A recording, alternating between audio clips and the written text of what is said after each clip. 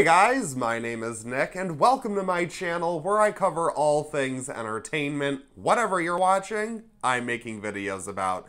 And on Saturdays, or Sundays, or whenever this ends up, I like to take a look at my favorite streaming service, Shudder, and find a solid horror movie recommendation for you guys. And this week, I'm really excited to talk about one of my favorite slashers that I would say is underrated, but I think at this point it is well regarded as one of the best horror movies of the 2000s, and that of course is Behind the Mask: The Rise of Leslie Vernon. This mockumentary horror comedy follows a film crew documenting an up-and-coming serial killer looking to join the ranks of Michael, Freddy, and Jason. They go over all the tropes of the genre as Leslie lays out his own urban legend, the way he stalks his victims, and his plan to murder a group of teens. Like all the best slashers. The boy murdered Silas, buried his body in the field, and dragged Molly from the house, hanging her in the farm's apple orchard. Behind the Mask fully deserves to be classified among the greats like Scream and The Cabin in the Woods,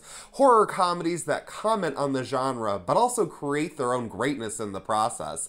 I think the greatest complaint one could find with this movie is that it's almost too inside the game of the slasher movie, and I understand that, but I have to say, as a slasher fan, I feel like the knowledge only enhances the movie, and because it makes fun of itself so often, it's also accessible to non-horror fans. While the film has all of the surface level fun, at the core is a relationship between creator and subject. Taylor Gentry is the lead of the film, who tries to not only display Leslie's actions, but also understand them. And I really like her arc in this movie because she starts out quite disassociated from the horrors to come, as if she thinks it's all one big joke. But as things turn deadly serious, she's the one that stops the show in an action that shifts the style of the film from mockumentary to a typical narrative feature, a strong move that I appreciate. So often in movies, especially in horror movies, we see these media figure characters who are so driven by their own greed that it leads to their comeuppance. But Taylor is a fully formed character who takes charge and fully directs the course of this film. Plus, she's just one of the best horror movie heroines we've really ever had, and I would say one of the most underrated. From Ellen Ripley to Nancy Thompson, Taylor Gentry is a name you should remember. Everybody thinks we just wake up one morning and start obsessing about a girl and start stalking her, killing everybody that gets in the way. That does seem to happen a lot with you guys. Leslie Vernon is equally one of the more interesting villains that we've gotten. By making him a humorous character, we do fully go behind the mask and see that this character is a person as well as a killer.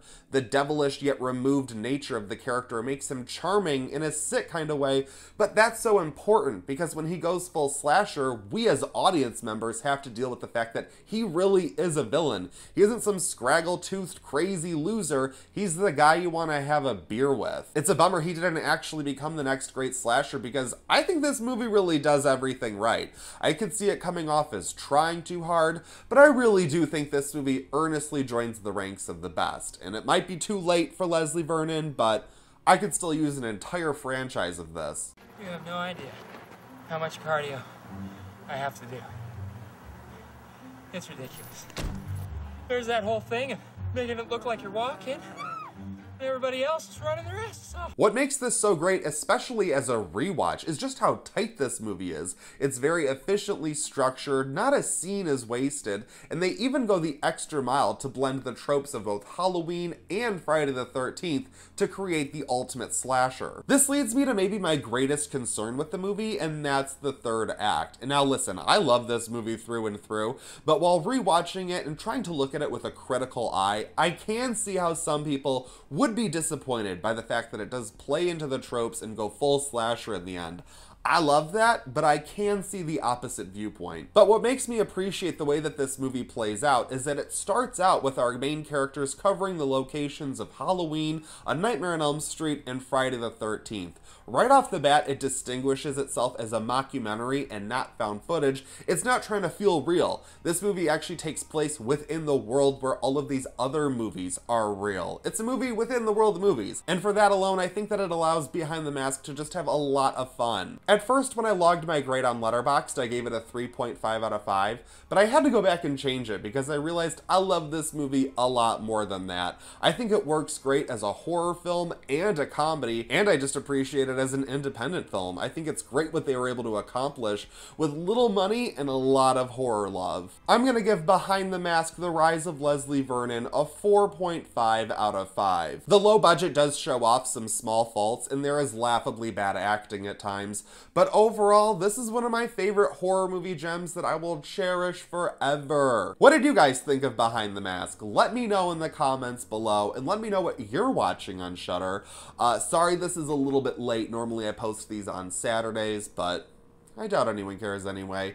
Thank you so much for watching this video. Feel free to follow me on Instagram. That is it for this video, but I won't stop you from watching another.